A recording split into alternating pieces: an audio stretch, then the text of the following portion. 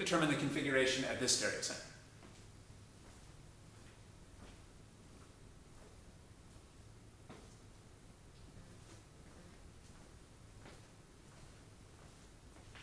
We'll put dots in for the directly connected atoms. There's a four-way tie. So let's list what each of the atoms is connected to. This carbon is triple bonded to a carbon. That counts as 3 separate carbons. Now, this carbon is bonded to 3 of these groups. So it's bonded to 3 carbons. This is also bonded to 3 carbons. This carbon's bonded to 3 carbons, but if that's not obvious to you, maybe we should actually write out this condensed notation.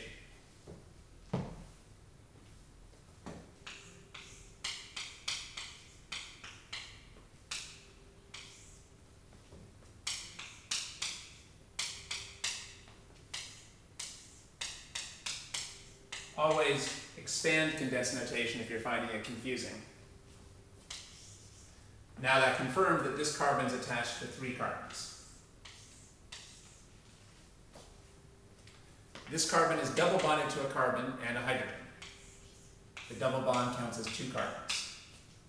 And this carbon up top is bonded to a carbon, and a hydrogen.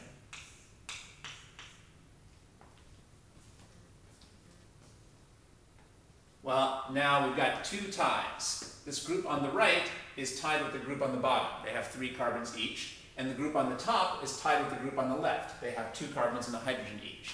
So now let's deal with these ties one at a time. Let's start by just focusing on the group on the right and the group on the bottom. So we're going to focus on the bottom group and the right group. So we have to move this dot 1 atom further out. Let's erase our work. And let's move this dot 1 atom further out. Now, it doesn't matter where we move the dot out because each of these 3 groups are identical. I'll move the dot out over here. But it doesn't matter what, you could put it down here if you wanted. It's identical to this group over here. Now, what are the 3 things that this carbon is attached to? Well, now we have to use what we learned on the previous example. We have to go backwards, back towards the stereocenter along the 2 pi bonds. So we go back along the first pi bond to count a carbon. We go back along the second pi bond to count a carbon. We don't go back along the sigma bond. Instead, the 3rd atom just comes from this hydrogen. Go back along pi bonds, but not along sigma bonds. And this carbon is attached to a fluorine and 2 hydrogens. Well, the first atom in this list beats the first atom in this list. So this bottom group gets the number 1 priority, and the group on the right gets the number 2 priority. Again, we see the importance of writing stuff down and being meticulous on difficult problems. I think a lot of people get into the habit of assuming that triple bonds always win. Some people might just look at this and say, oh, this is single bonded and this is triple bonded, so this group on the right is going to win. But you can see that's not how it worked out. So you have to be more meticulous to avoid falling into traps. Even though this was triple bonded, it was actually a lower priority than this carbon down here that was single bonded. Also, some people might assume that this group up here has to have the highest priority because it's got an iodine on it. Iodine is better than anything we have down here, but of course we never got, so far we haven't even gotten close to putting that iodine into play. Before the iodine ever got into play, we'd already seen that the right-hand group and the bottom group were going to be a higher priority than this group on the top. Now let's erase our work for the bottom and for the right, and shift over to the top group and the left-hand group. So here on the left, I'll erase the dot and move the dot 1 step further out and erase the list. And here on the top, I'll erase the dot and the list and move the dot 1 step further out. Now, we could have moved the dot further out along this path or along this path because they're identical to each other. So it doesn't matter whether you put the dot here or here, just pick one. What's this attached to? Well, we have to go back along the pi bond and recount this carbon. We go back towards the stereocenter along the pi bond and recount this carbon. We don't go back along the sigma bond, but we can go further out from the stereocenter and count this carbon, and then there's a hydrogen. Carbon, carbon, hydrogen.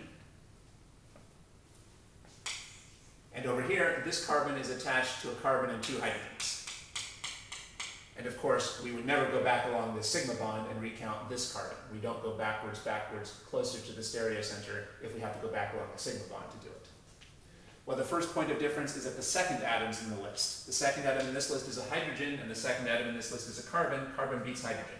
So over here on the left, we have the number 3 priority, and on top, we have the number 4 priority.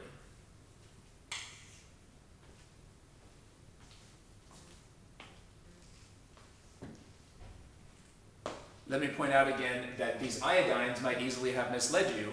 Notice that even though this has 3 iodines here and 3 iodines here, it ended up with the bottom priority because the iodines never came into play. Before we could even put the iodines into play, we'd already determined that this group had a lower priority than any of the other groups.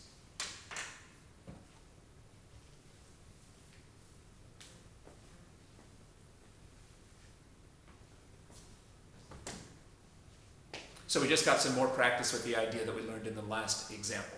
When you are listing the 3 atoms that are connected to the dotted atom, you need to go backwards, back towards the stereocenter to count any atoms that are connected by pi bonds. But you should never go back towards the stereocenter to count an atom that was connected by a sigma bond. The number 4 priority is on the vertical line pointing away from us, so there's no need to make any swaps. We don't need to make any swaps, we just look at the configuration on the page. 1 to 2 to 3 here are arranged counterclockwise, which is S. And there's no need to cross this letter out because we haven't made any swaps. So the correct configuration of the stereocenter is S.